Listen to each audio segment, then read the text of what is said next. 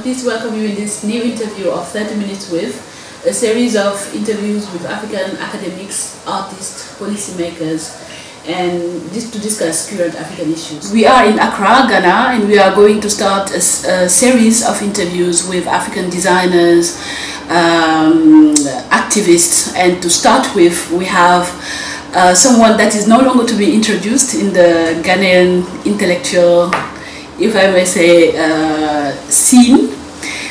He's the coordinator of Third World Network Africa, a Pan-African research and advocacy organization based in Accra, Ghana.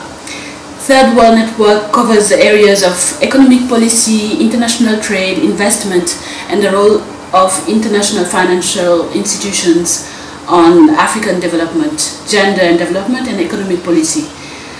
Especially they focus on the mining sector. Our guest today has been involved in activism and written extensively on Africa and global development issues since the mid-1970s, working with key organizations such as trade unions over the years. He is a member of the coordinating committee of Social Watch and the Africa editor of the Review of African Political Economy, and he holds a doctoral degree from Warwick University.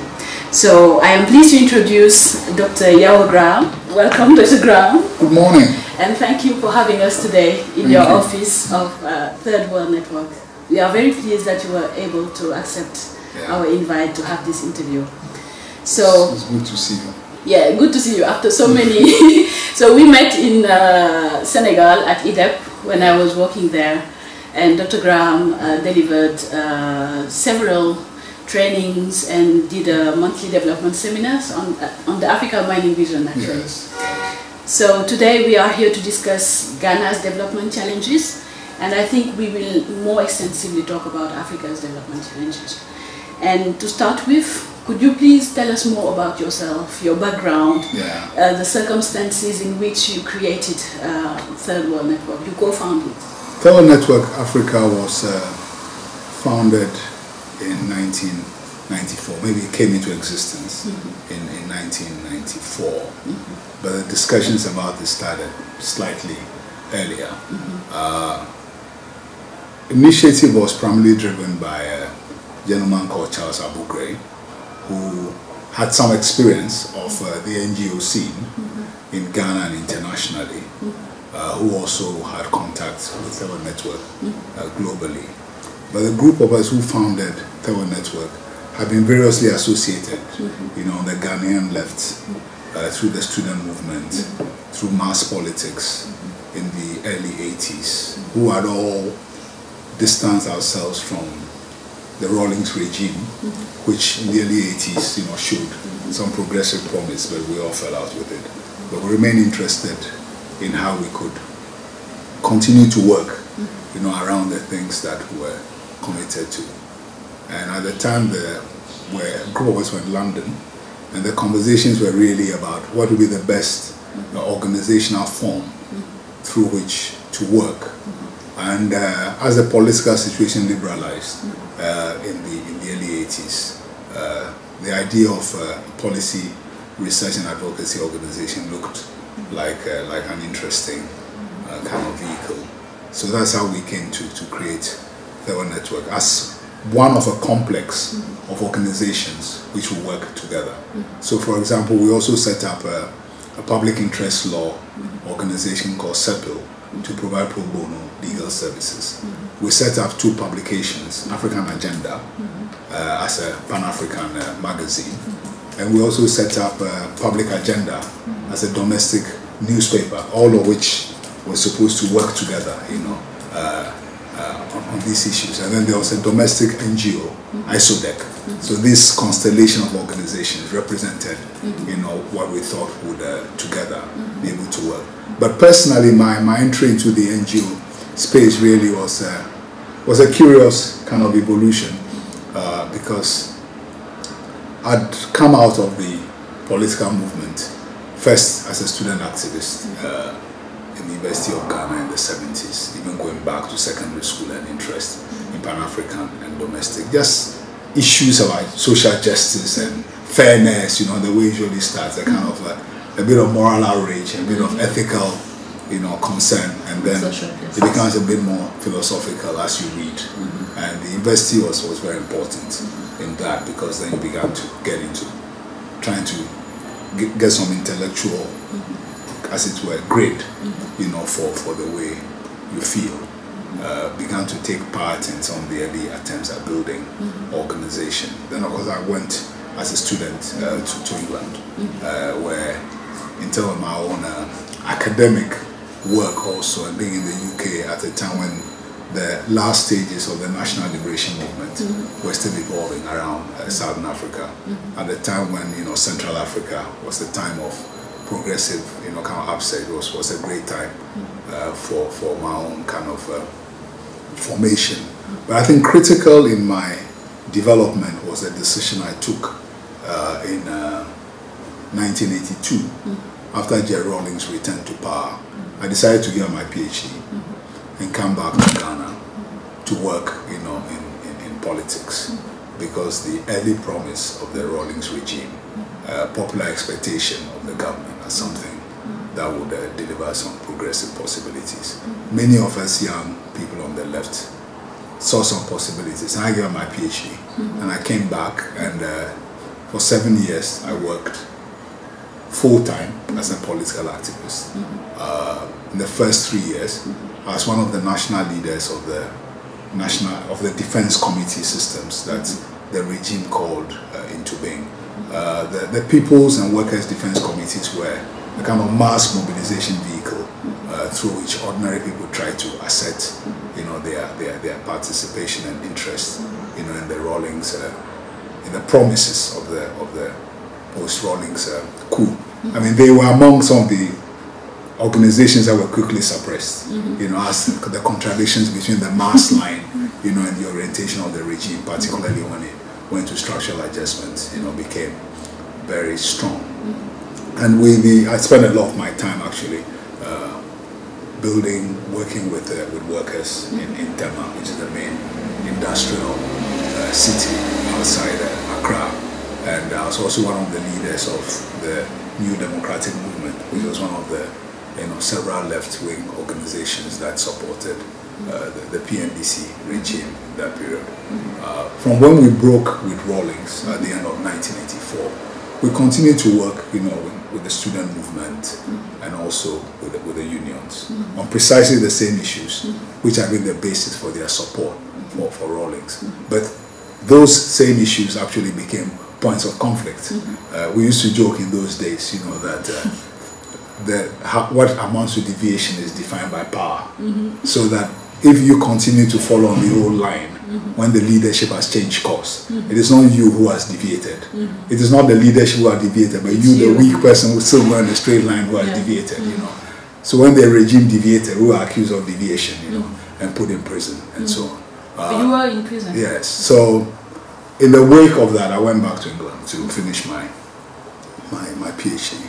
So it was in England that these conversations about how to continue to work politically led to a group of us, you know, who have been associated in that period, deciding to form the Thorough Network, you know, as a vehicle. So the Thorough Network, in that sense, is not a classic NGO that you find in many African countries, where it's a kind of third employment sector, okay? Because those who founded it actually could be doing other things. In fact, one of the founders became a very senior person, you know, in the African Development Bank. One of the founders, you know, it's currently the president of Kodeshra, and also one of the founders he got a first class in law, could have gone back to teach in the law faculty, but we all opted, you know, to set this thing up as a kind of vehicle for our political work. So it was very explicitly seen as a chance to exploit the liberalized political space, you know, not simply as something for employment. And since then you have been with Third World Network. Yes. And you have created the Africa Trade Network and the African Initiative on Mining, Environment and Society. Can you please elaborate and tell us more about how you created? I mean, we set up Third Network, you know, in a sense, again, consistent with the analysis of the founders. I mean, we were clear that even though we were setting up in Ghana, the key challenges facing Africa's countries and Africa's people were common. And the global regime, okay, the nature of imperialism, the nature of global power, the nature of global governance was a very key part, the challenges that the continent faced. And therefore it was important to have an organization which had a Pan-African remit. Because you had a situation where, I mean, Africa was and remains the only continent where in international meetings you find a special paragraph, referring to Africa's special situation. And our leaders are always very keen to this, to claim their victim status, as a kind of strengthening, the begging bowl. I'm sure you know the film Gelwa, in which Gelwa, where the guy says always reaching out and collecting and so on. But citizens' voices were very weak in those spaces, and also there was not enough of an aggregation of citizens' voices around these things.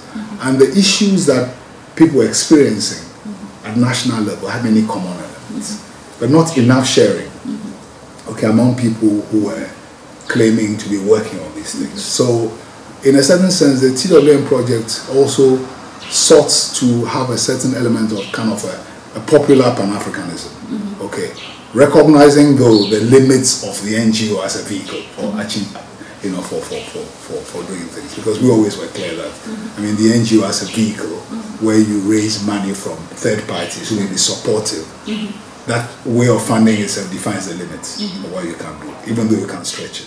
So the Pan-African thing was very important for us, and therefore how do we create the mechanisms through which like-minded people could work together?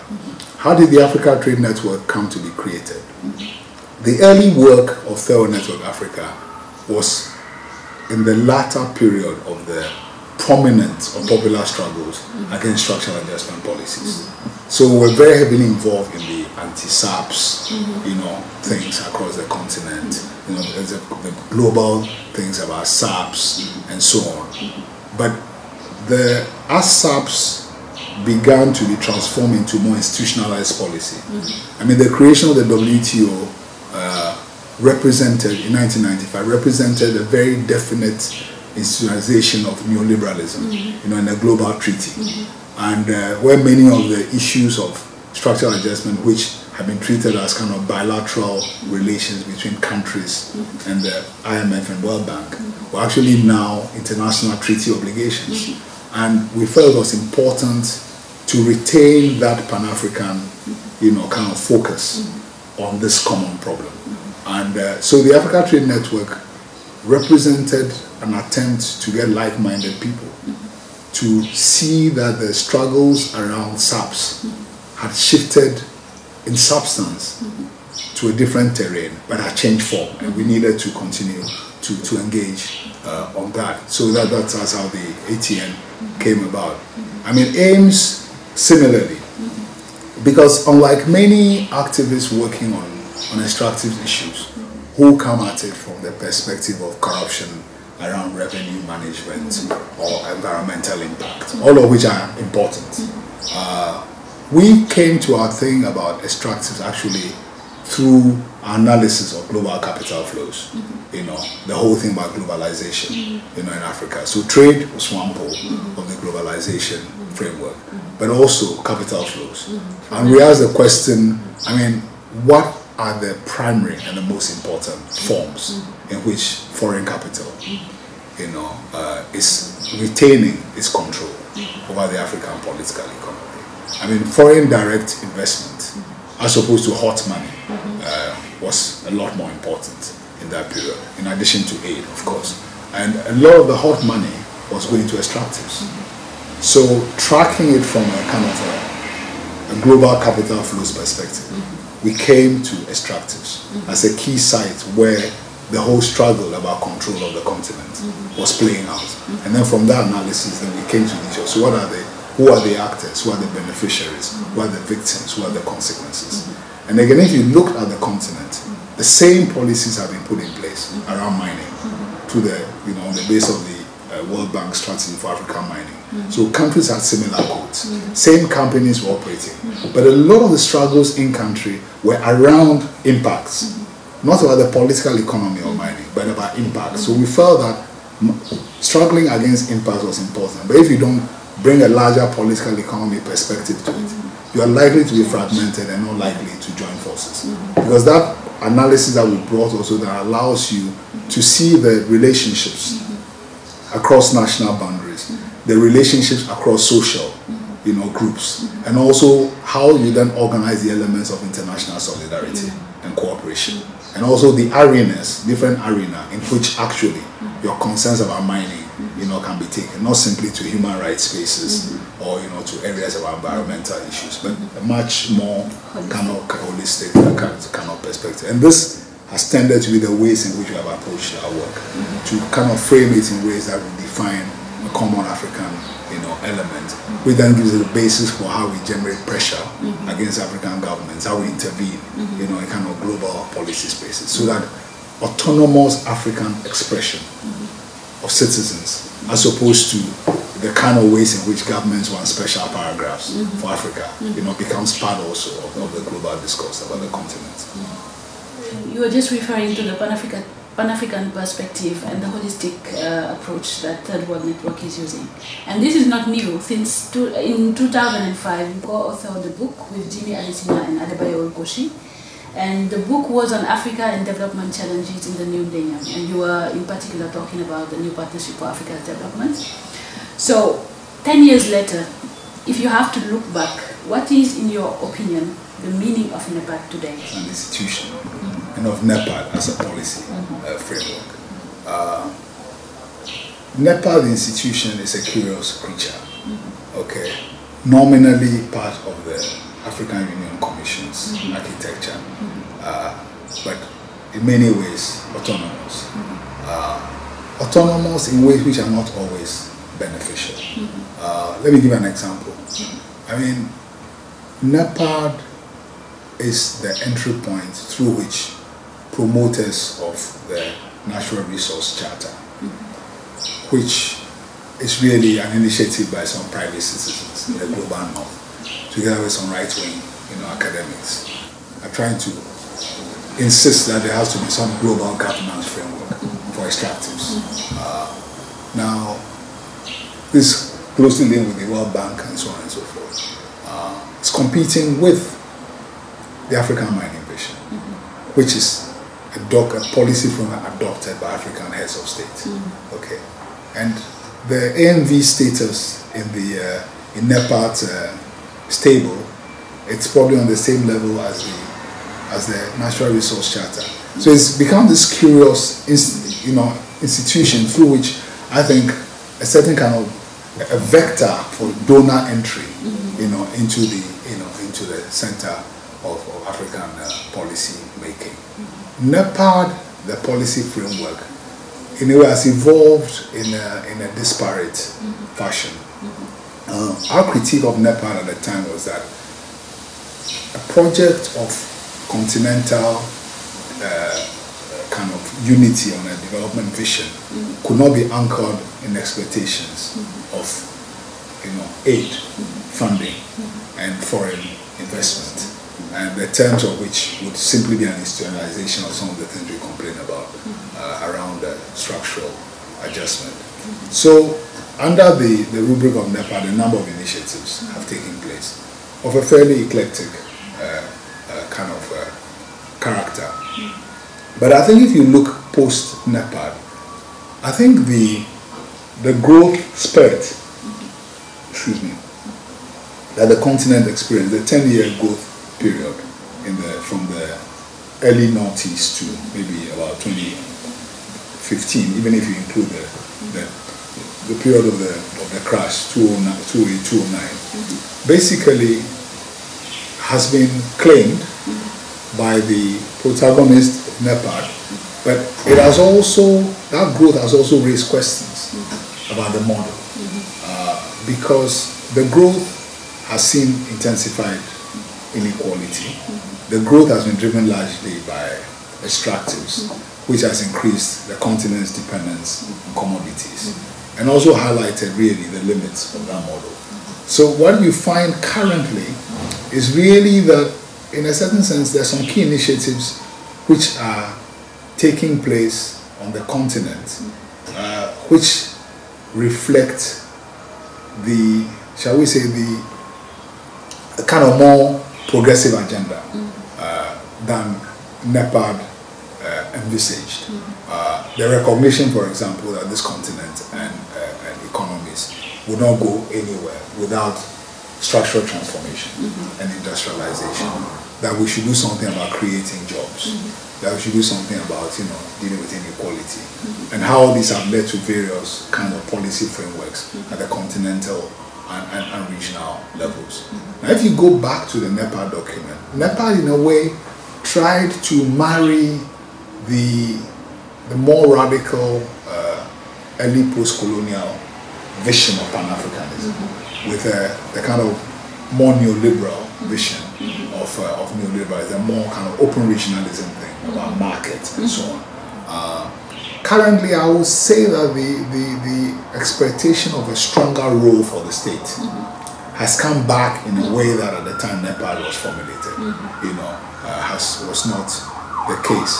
But having said that, at the same time, we can say that in many countries, domestic policy making is some distance from these grand continental visions, which have a slightly more radical kind of agenda, which throw back a bit more to a recognition that the early post-colonial period and the policies of that period were not mistaken, even if there were mistakes made in how they were implemented. The basic analysis of the continent's problems from that period remain valid. So we have a fairly eclectic situation. And you also find, in my view, that in many countries, really, the excitement about electoral politics has begun to wane. People have seen the limits, of changing, parties, which don't really represent any change in direction. So we are at a moment where you have a mix of recognition expressed in some initiatives for a radical agenda of change, a more progressive agenda, which basically challenges the paradigm of neoliberalism. But we have a dominance at the domestic levels of neoliberalism, both because of the fact that the institutional cadre who have been built over the past 30 years are very much, wedded, to that. And of course, also economies develop their own dynamic, where kind of new social layers, new economic interests kind of become more prominent. So those who have an interest in a different agenda, I think there's been substantial demobilization because of the mechanism of electoral politics driven by patronage and sectarian considerations based on religion, ethnicity, and so on and so forth, where the parties really are not policy vehicles. They're just periodic vehicles that are called into being on the eve of elections, and so that the elite can alternate power whilst policy does not change. So in the 10 years since NEPAD, this, in my view, is how the policy thing has moved. Some positive developments, but the persistence of some of the more intractable challenges and orientations. And we will discuss more about the electoral carousel that you were denouncing in the Rope interview. But now let's focus on Ghana. You were talking about the disconnect between the kind of international policy making and what is happening at domestic level. So if you recall, in the Ghana Vision 2020, which was launched in 1995, targeted for Ghana to be a middle-income country within one generation. And in 2010, Ghana rebased its national account, and was considered by the World Bank as having graduated and became a middle-income country, low middle-income country.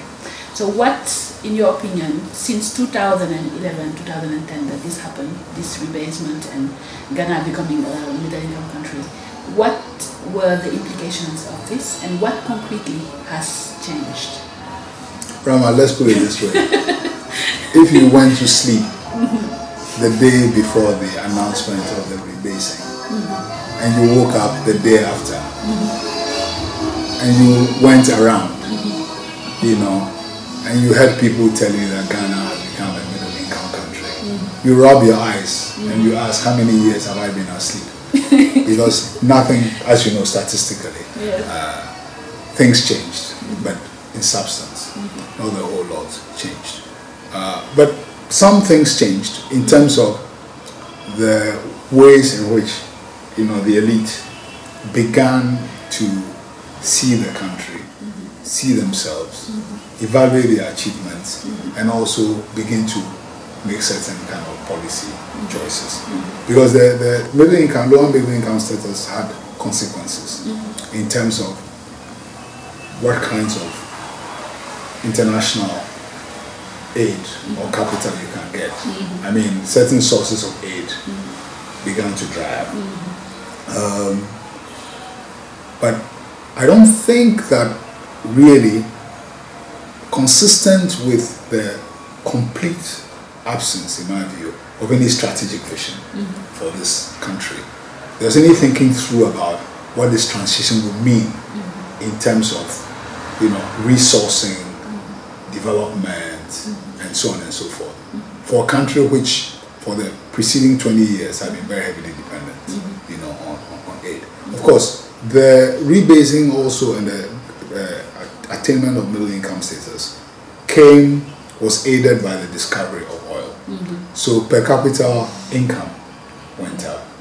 And if you were around from the discovery of oil, the excitement about what oil meant, you know, kind of really exaggerated, you know, proclamations were made. I think President Kufuor, who was in office at the time, you know, used a mixed metaphor, you know, that Ghana will become an African, you know, lion which will fly, you know, and so, and there's a lot of that exaggerated expectation. Now, if you look at what has happened to the economy since, the oil income has allowed the government to be less dependent on donor money. But the additional oil to the country's basket of exports has meant that Ghana actually is even more commodity dependent. In terms of a small basket. Oil and gold, okay, and cocoa represent about almost 80% of the country's exports. So all you need is a little fluctuation, you know, in the prices of these commodities. If you look at what happened recently with the drop in the oil price and also with gold, the consequences have been quite far-reaching in terms of, you know, the public revenues, in terms of the country's ability to support its kind of heavy consumption of imports.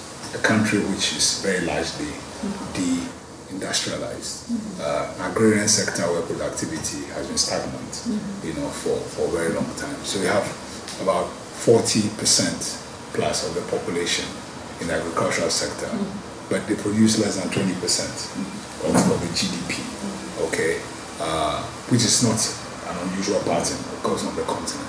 So the middle income status really doesn't tell you very much about the substance, you know, of the economy.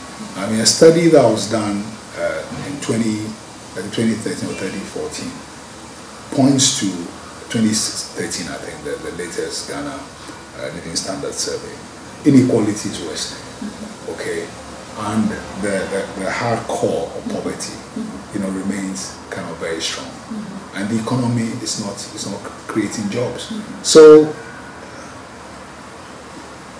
the middle income thing has not affected, you know, the character of the economy, and the policy choices being made actually not addressing this problem at all. If anything, the modalities of raising money, the country has issued a lot of bonds, you know, over the years at pretty high, you know, interest rates. There are big questions about how these monies are being used.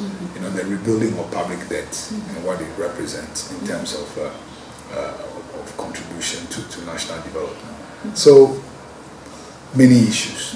And to be cautious with this narrative. And connected to what you just said, you declared in a Rope interview recently that the management of the economy has been the Achilles heel of Ghana, despite the electoral carousel of the political elite. I was going to provocatively ask, is it, if this wasn't a rather doom and gloom assessment of your own? What is very clear is that, you know, I mean, you're not very... Other Africans love Ghana. You know, you're talking to friends from Senegal, DRC, from Uganda, and you start complaining, say, hey, stop. Ghana is wonderful. And say, I live there. I say, yeah, you live there, but you don't know, you know. Now, I mean, what has struck me from those conversations is that, okay, on a comparative basis, there are some things in Ghana which are positive and are worth working to make sure they are preserved and improved. Okay? But I also think that because of basically the fact that across the continent, you'll be hard put to point to one government, you know, that you can say makes you happy. In that situation, people have lowered their standards, you know. So what really we should treat as the floor of our expectations has become the ceiling of our expectations. But it's important not to allow yourself to be overwhelmed by it. In a way, it's a way of internalizing, you know, the negativity. You internalize and say, okay, if it's well, maybe, you know, let's take the fact that Ghana has, you know, elections without too much violence, you know, are so great that we should be happy about it. That is true. But let's return to the question about the economy. I mean, Ghana has had steady growth since the mid-80s. Now, that is important because one of the things about Ghana in the late 70s was that Ghana had one of the fastest declining economies in the world. Within a decade, the economy has shrunk by 25% as a result of mismanagement, as a result of, you know, kind of a commodity price questions and so on and so forth. So when the economy started growing, it was an important shift away from a negative. But the structural issues that face this economy, in terms of its, say, integrated character, its ability to create jobs and sustainable livelihoods, haven't changed kind of fundamentally. And Ghana became a model in the 80s, late 80s, basically for restoration of colonial type economies. So the growth has been powered by the rebuilding of the old export sectors.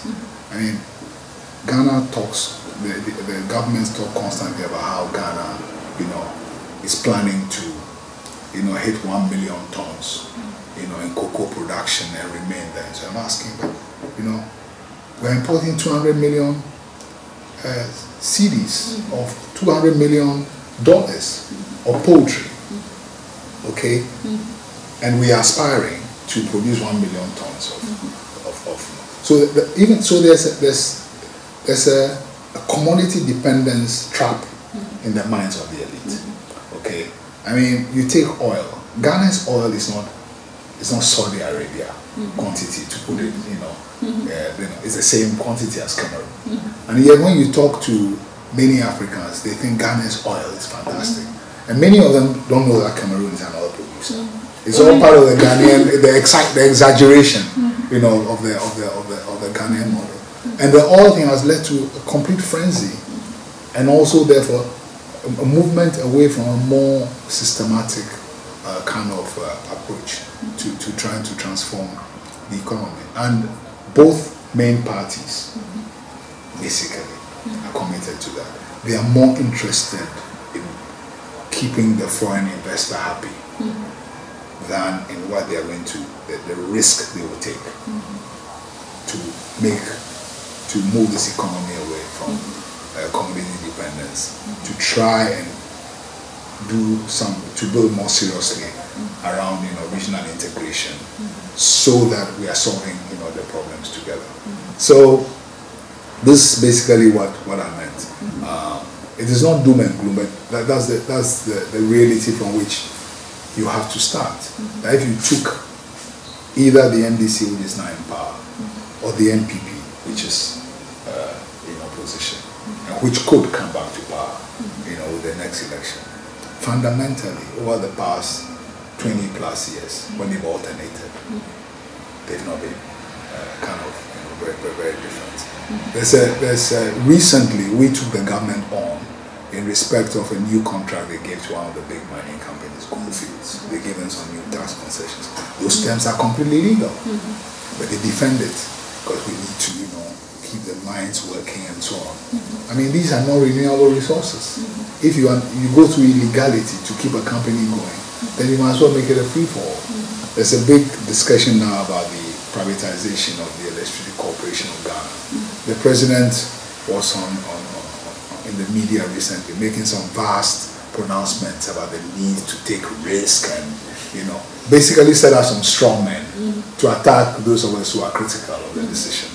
But when you look closely at what they are offering, they are ready to offer a foreign company guarantees for their profitability, guarantees for the payment of utility bills by public entities, which the government did not offer to the publicly owned Electricity Corporation of Ghana, which contributed to the collapse of the company. And yet they will offer that to a foreign company, which would then be successful and say, you see, publicly owned, locally managed, not good. Foreign, private, best. So these guys are complicit in even creating a climate of doubt about our own ability to manage our affairs. So how can change happen in this context when we keep struggling? They are talking about resilience and having homegrown strategies and so on, and not relying on domestic companies to operate this change. I mean, you need to keep making the same points in as many contexts as possible. You need to keep building alliances around the issues as they arise. Okay, and in our experience as Tewa Network, even though we may not claim big victories, I mean, there are many positive lessons from what we work. I mean, if you take the work that we've done, for example, around trade policy, you take the work we've done around the economic partnership agreements, with allies in the Africa Trade Network. I mean, the EPA should have been signed like 10 years ago, 2007. We are still here. It's still drawn out. I mean, it's a combination of the fact that people campaigned, raised awareness about the negative implications of the EPAs for our development space, but in the process also build alliances. People in the technocracy, people in political office, and people in the private sector, as well as people in popular organizations like the unions, people in faith-based organizations and so on and so forth. And in different situations, you find different permutations of those. So in Ghana here, in that process, one of the interesting alliances that we developed was with the Poultry Farmers Association. And the poultry farmers, in a way, are an interesting organization because they are in an industry which has many positives, potential positives, that if you increase your domestic poultry production, you don't only reduce imports and free your foreign exchange to do other things. You also create an industry which has a lot of linkages. Okay, so people producing cereals and other inputs for feed would have a bigger market. You increase you also then have your agro-processing. Because with a certain scale, you can begin to process, so those producing packaging and so on and so forth. The people who now are using their networks to sell imported, frozen chicken can begin to move around, more people can eat local chicken. There are nutrition things you can do. So they have proposals about how eggs could be incorporated in the national school feeding program, 1 egg a day for each child and so on. So you could just see the multipliers because jobs are created. Okay.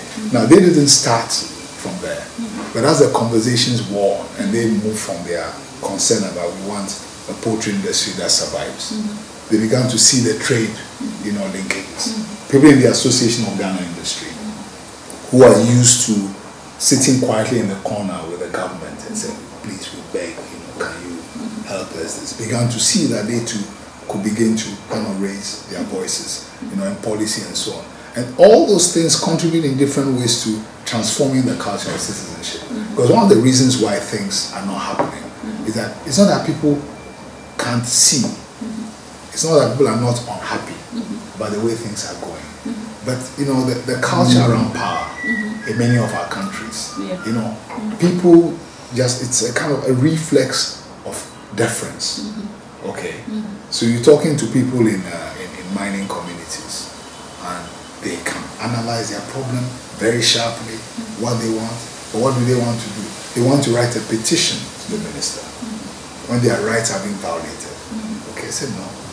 You have constitutional rights which are being violated. Demand respect for your rights. It's a completely different thing from petition. So even the ideologies around power and accountability, those are all things which are part of the baggage, And as you know, shifting ideas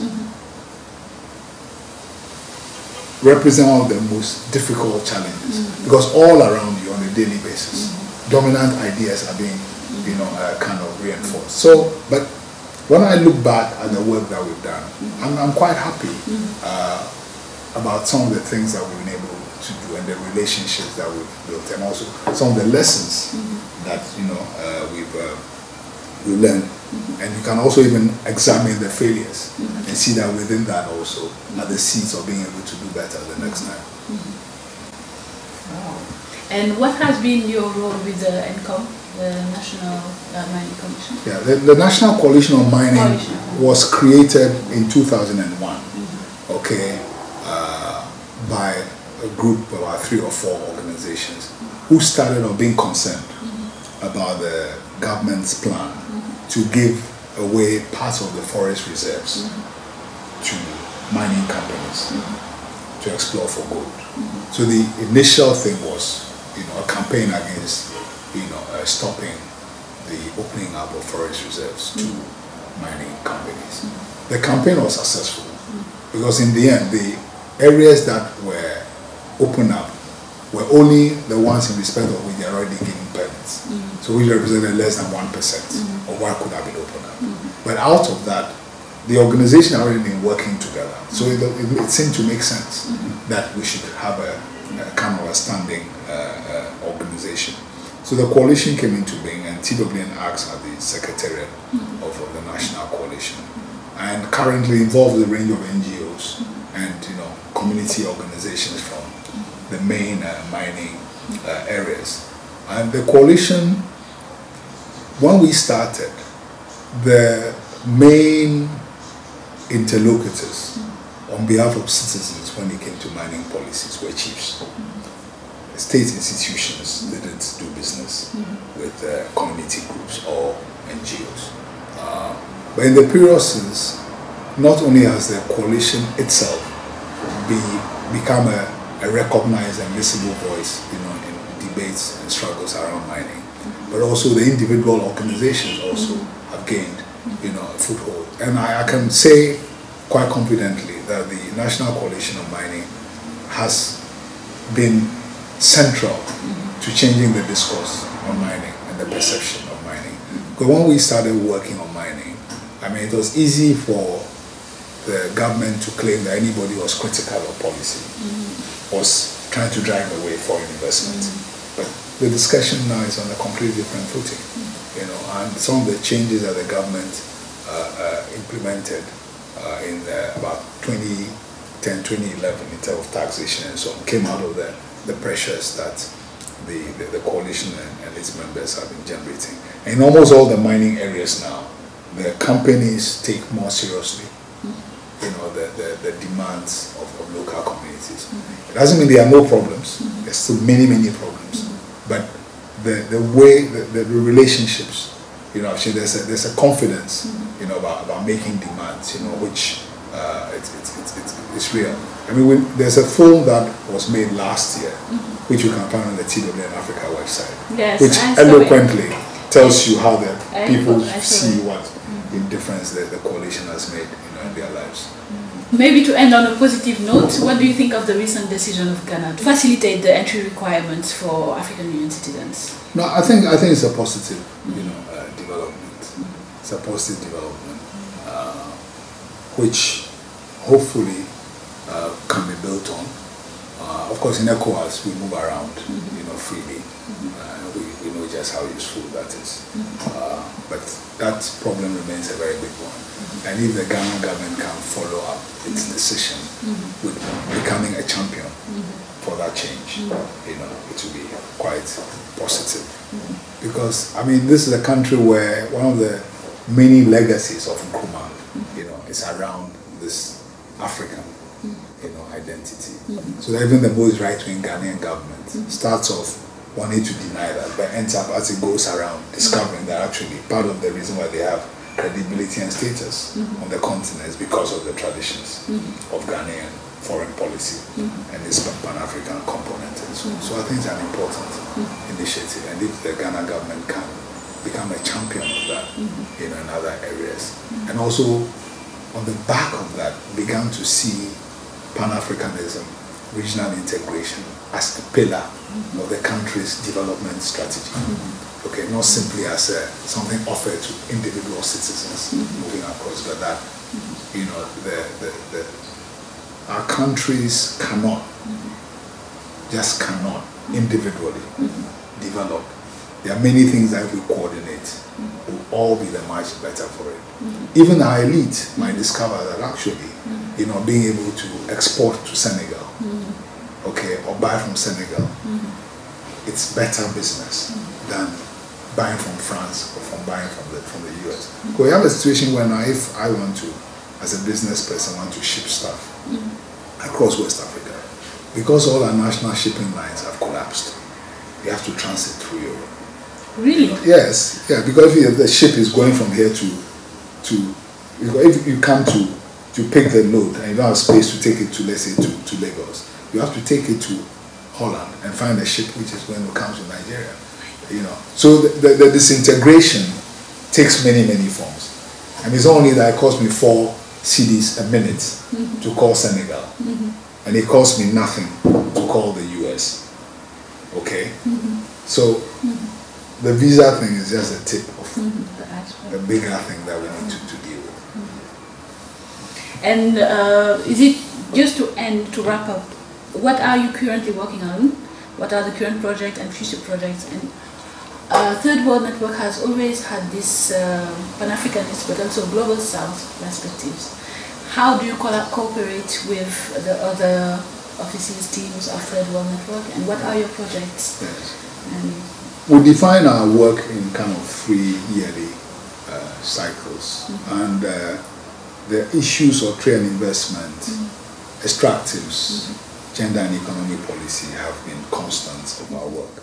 But now with a framing thing about, you know, structural transformation with equity, which is the kind of theme under which we are working. We also are looking at the issue of finance, you know, and the agrarian industrialization kind of nexus to have a complete portfolio around structural transformation. We decided to intervene in to frame our work around structural transformation and equity, because everybody now is talking about structural transformation, which is important. But even within that convergence, there's a contestation about what will be the particular emphasis, the particular approach. Because structural transformation, as we've seen in other places, does not guarantee equitable outcomes. Okay, you can have pretty kind of heavily unequal kind of outcomes. There's no guarantee that the choices will be primarily for the benefit, you know, of the people. There's no guarantee that a Pan-African regionalist dimension, will be part of it. All those kinds of questions. So we've taken the structural transformation equity as a frame within which we are going to work, so as to harvest the continuities of our work over the past. Because for a long time, the work that we did, shall we say, had a largely defensive dimension. Africa has been battered by structural adjustment policies, so you want to minimize the impact. The WTO has been created and is trying to take away policy space, so you want to minimize how much policy space is being lost. Structural adjustment has certain impacts, gendered impacts. So you do gender and economic reforms in Africa project to try and see what you can do about it. With a discussion about structural transformation, you actually have effective a positive agenda. A positive framework within which everybody is agreed. So we move away from defensive to say now, what can we do to carry forward this agenda of change? Okay, so that's the way we frame our work. So in an area like, say, the extractives, from the late 2000s, we've been working a lot around the African mining vision. But we were very actively involved in the agenda of the Africa Mining Vision. I was one of the people who worked on the report, a group called the International Study Group, and we defined the orientations, the policy orientations for the African Mining Vision. TWN is very heavily involved in that. So rather than simply talking now about impacts, there are actually now policies on the table, which is how do we respond to impacts. The issue then is to make sure governments pick these ones up. Trade, there's a continental free trade area, which claims that if implemented, will be good for structural adjustment. But we look at it and say, no, this thing is defective. So it's good we are discussing a continental approach to trade in a global context. But some things need to be in place. So those are the kinds of, trying to work within the positive agenda and also bring in the other elements which are important for the structural transformation thing. And of course, the question of constituencies. Who has an interest in a certain kind of structural transformation?